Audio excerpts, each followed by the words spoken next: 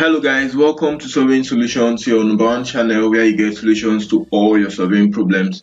It's nice having you in class again today. How have you been? On today's video, we are going to show you how to move a KML file to CAD.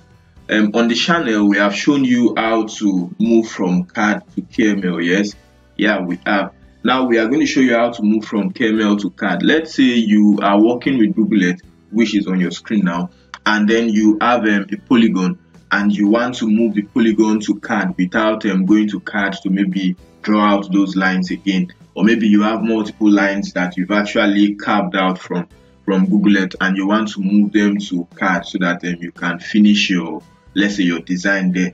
So that's what we are going to show you. Now for you to get this polygon is actually what we have done before. You come to what? Add polygon, a new polygon rather, then you start picking the what? You start picking the polygon round. We have videos on how we have done this, yes, where we moved from CAD to from Google Earth to maybe some other software. So links to those videos will still be on the description section.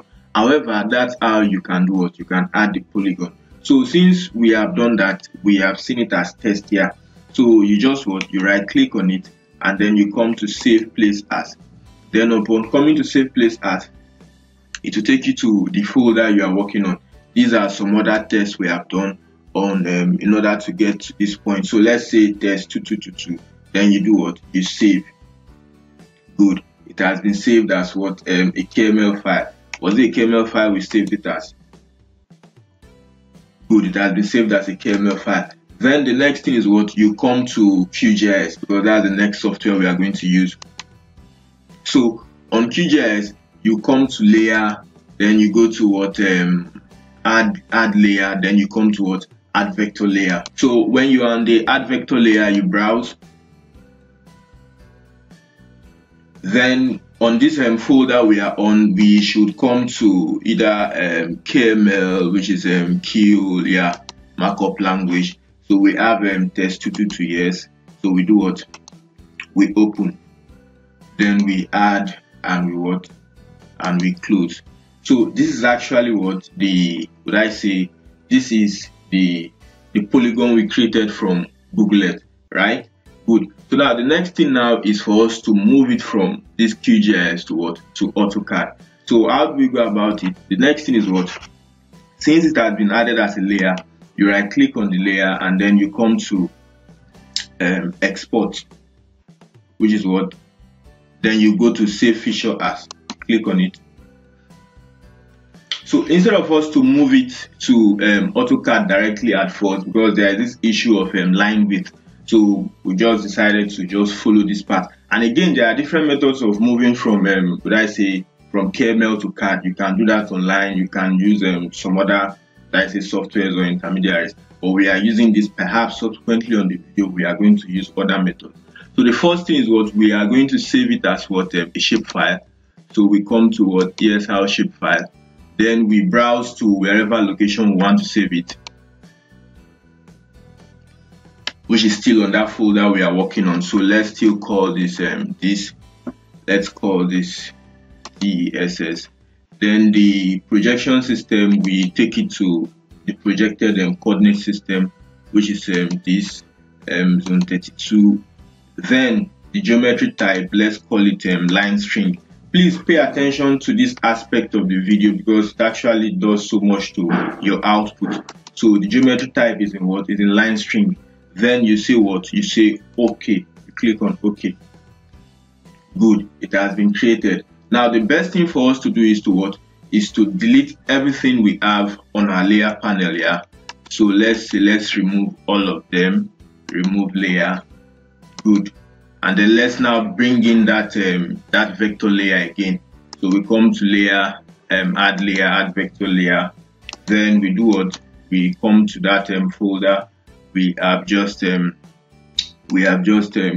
which is ESR shape file. Where is that stuff? Good. Please pay attention to all of them, which is this, yes. And we open, we add, and we what? And we close. Good. So this is actually what the polygon we created from Google Earth. As you can see now, the line width issue has been fixed. If we had moved it directly to AutoCAD, we would have had that issue. So it is now like a line. So from here we can now move it to the AutoCAD. So you come to export, you go to save feature as, then you now select DXF, AutoCAD DXF. Are we together? So that's the essence of going this length. So let's browse. So let's call this final. Yes, let's call this final. Yeah. So we do what? We save. Then the geometry type, let's call it line string. Yes, good. So the CRS is still correct, zone 32. I think these are, please pay attention, these are the most important things we need to select. Then we say what? We say OK. Good. It has been successfully created. Now the next thing is for us to now navigate to wherever it is on AutoCAD and then get it. Sorry, the folder we have saved it on, and then access it on AutoCAD. Alright, so we are on AutoCAD now.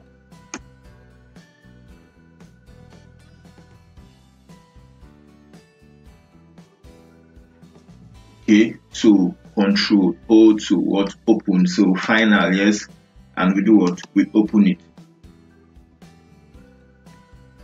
Nothing on the screen yet, yeah.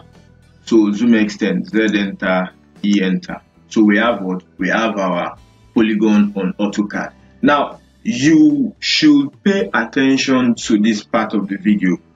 This part of the video is actually what makes a lot of difference. Like, to this extent, let me add that. Because if we had not actually saved it as a shapefile and also made the line string, and we had moved it from as we have the KML to Google Earth, sorry, from KML to QGIS, and then from QGIS, if we had moved it directly to AutoCAD, we might have this line width issue, which will now take us to using p-edit and that shortcut, or maybe that command polyline edit.